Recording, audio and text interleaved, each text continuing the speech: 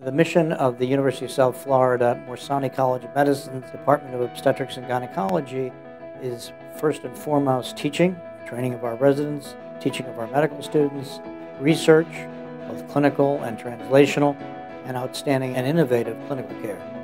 What we've done is tried to create a very unique resident wellness program that focuses on finding time to really teach the residents the different modalities for wellness, including meditation, yoga, craniosacral therapy, so that the residents can learn how to then apply those to the patients, because at the center of everything at USF is the patient.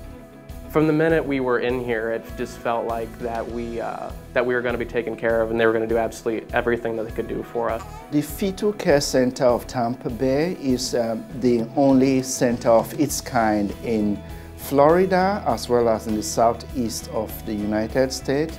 We are offering interventions such as laser therapy for complicated twin pregnancies with twin-to-twin transfusion syndrome, which is the only center doing it in the state of Florida. Recently, we had a patient who was evaluated and was found to have twin-to-twin transfusion syndrome. She was quickly rushed to our center. We evaluated her and did the laser treatment the next day. Procedure was successful.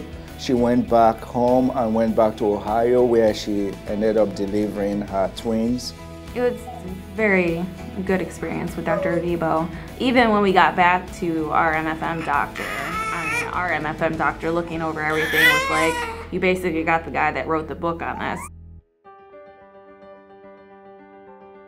The Human Placenta Project is a project that has been designed by the National Institute of Child Health and Human Development. And the goal of this project is to look at the many ways in which the placenta affects outcomes of pregnancy.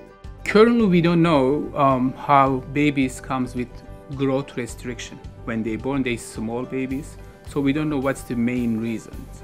And can we detect these babies early during pregnancy so we can start early treatment?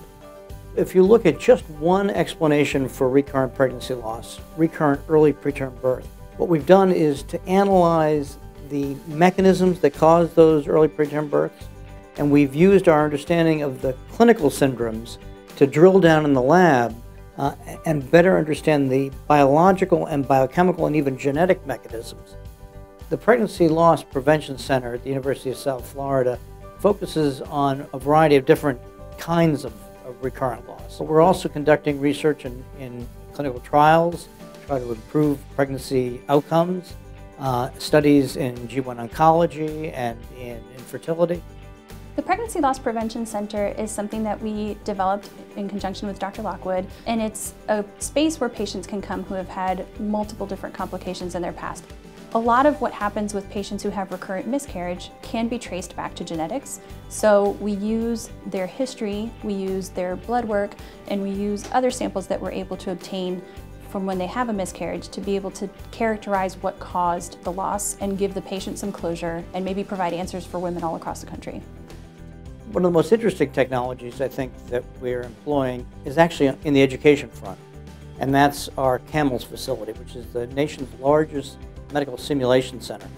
It is truly state-of-the-art. The types of things for OBGYNs that we like to do here, we practice vaginal deliveries, we practice operative vaginal deliveries, we practice simulated laparoscopic techniques.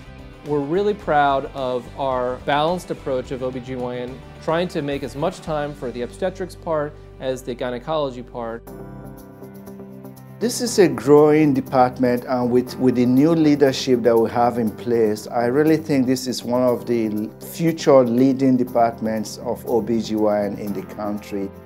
Our department is poised to not only conduct, I think, some landmark laboratory-based research, but increasingly to look at how we provide care in a way that is sustainable, that improves outcomes, lowers costs, is more satisfying for patients, and can be exported to other centers around the country so that we can improve the delivery of healthcare throughout the nation.